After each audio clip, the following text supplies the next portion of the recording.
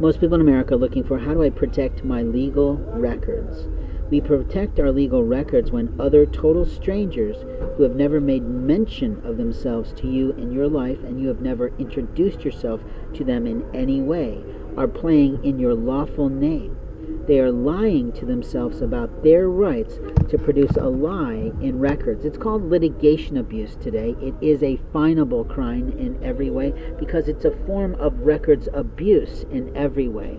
It is a form of identity theft. It is a form of medical rights violations.